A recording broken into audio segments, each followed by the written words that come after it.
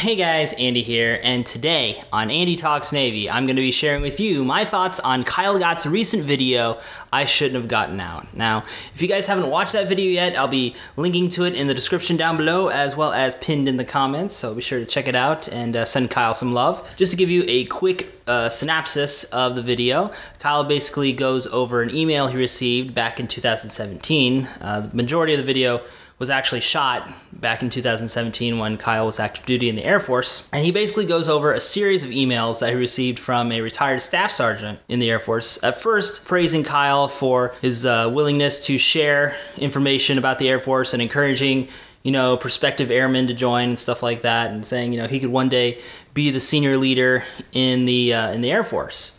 And then Kyle responds and says, that's very nice of you to say, but I'm actually going to be getting out at the end of my enlistment, and I've already started a business. I'm gonna be traveling the world with my wife and doing this, that, and the other. And then all of a sudden this dude goes off on him, saying how Kyle's the worst thing about the Air Force and how he should get out and shut up forever about the Air Force and all this other stuff. I can't do it justice. You'll have to watch the video to see it all, because it unfolds in a really crazy, down the rabbit hole sort of way. So be sure to check out Kyle's video. To get my quick thoughts on Kyle's reaction to it, I think Kyle handled it extremely well.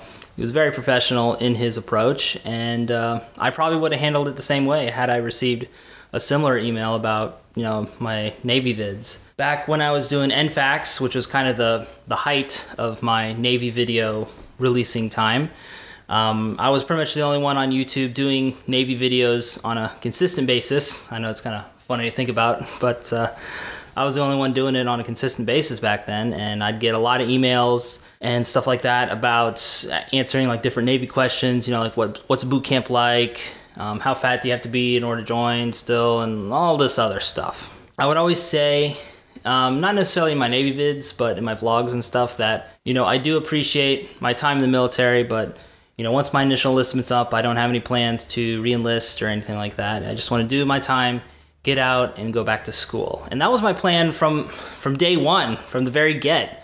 Even watch my old videos of, should I join the Navy and stuff like that, my old videos from 2009, 2010.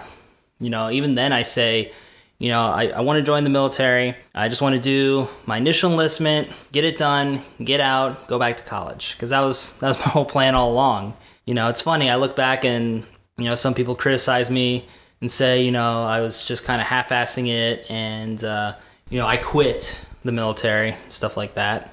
But to me, I was successful, because I did what I wanted to do while I was in the military. I got out. It happened to be a year earlier, but I got out, went back to college, and that was the ultimate goal for me.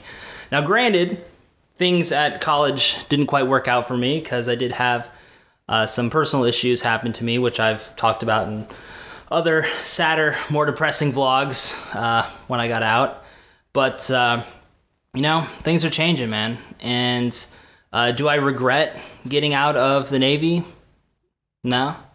I think, the Navy was a great time in my life. There was a lot of downs, don't get me wrong. There was a lot of really grinding, depressing periods that will probably affect me for the rest of my life. Right now, I'm happy and things are going good, and I'm, making a big comeback and turning things around, but that could change out of nowhere, and I just have to be set up to prepare myself. The Navy was definitely a very important time in my life. It was a really long 5 years of my life, and I've gotten to see different cultures, different countries, all kinds of different walks of life, even just within my own division, within my own ship.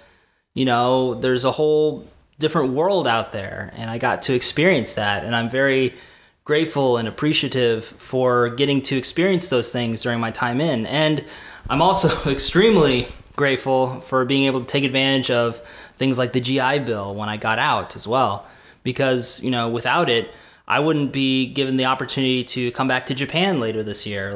There's no way I'd be able to afford not only flying to Japan, not only having the money for living expenses in Japan, but being able to just afford school in general. That would not be a possibility for me. So I am very thankful of my time in the service, but at the same time, I never had any intention of re-enlisting, and the further I went in my military career, that just became a lot more solidified because of just the way things were done, and also, more importantly, my own relationship with the Navy. I felt like I couldn't do what I wanted to do. I just felt like ultimately at the end of the day, the military wasn't for me, long term. I am thankful and glad that I joined, but beyond my initial enlistment, I didn't see a future for me.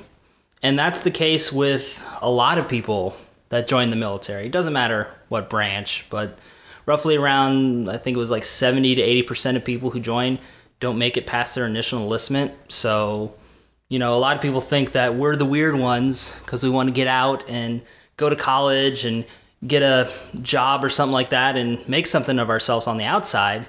But in reality, we're the far majority of people who join the military. It's very uncommon for people to re-enlist and, even going on to retirement. It's not as common as people might think it is. But, for me, at the end of the day, if you want to join the military, I think that's great. I'm not going to discourage you from doing that. I hope that my videos have played some part in your decision whether or not to join the military.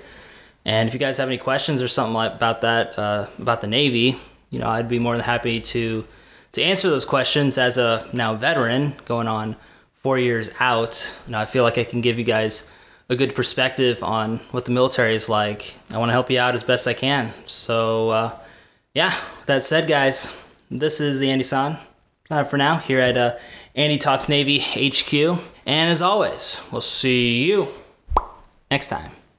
Catch you later, guys. Bye.